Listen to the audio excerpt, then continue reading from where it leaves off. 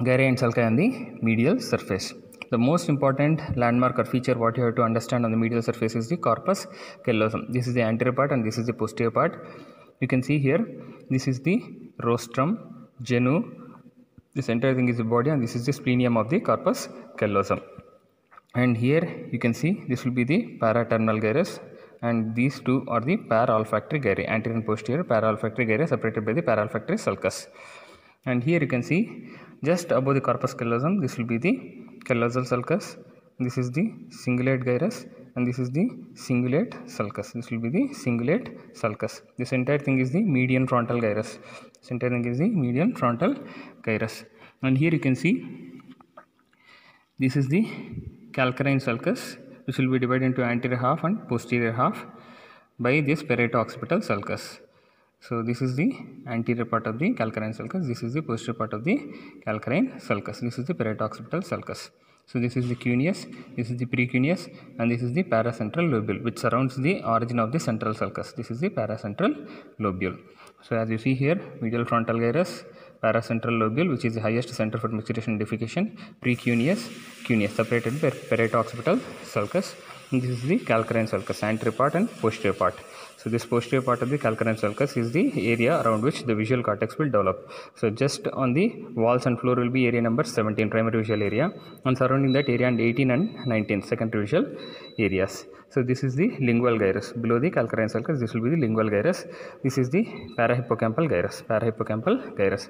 Connection between cingulate gyrus and parahippocampal gyrus, we call the small portion just near to the splenium as the isthmus. And here you can see this is the septum pellucidum, and this cavity is the lateral ventricle. If I put forceps like this, so this will be the anterior horn. If I put forceps from here and go behind into the occipital lobe, this will be the posterior horn, and if I put a forceps down here, this will be the inferior horn of the lateral ventricle. And here this is the thalamus, and this thalamus and below that will be the hypothalamus, both of them separated from the opposite side by the third ventricle. So lateral ventricle, anterior horn, then posterior horn, then inferior horn, and here will be the third ventricle. And as you see in this specimen, you can see here, this is the midbrain and this is the cavity of the midbrain. So that is the cerebral aqueduct, and this is the fourth ventricle. So lateral ventricle, third ventricle, cerebral aqueduct, and fourth ventricle.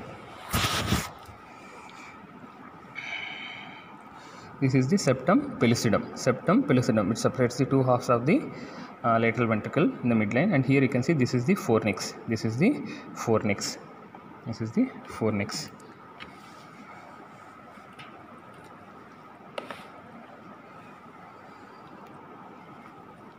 is again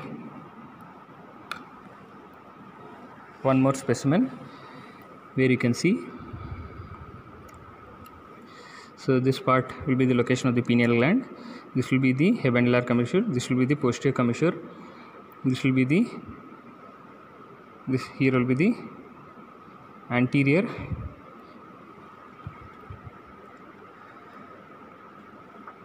somewhere here will be the anterior commissure, and this will be the interthalamic adhesion.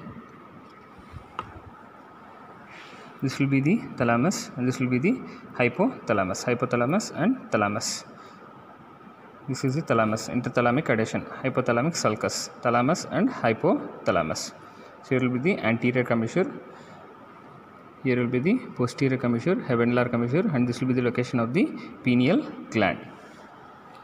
Here you can see these are the mammillary bodies.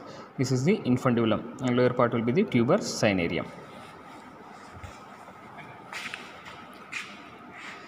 Same thing you can see here. So this was the infundibulum with tuber cinereum, and here you can see two mammillary bodies.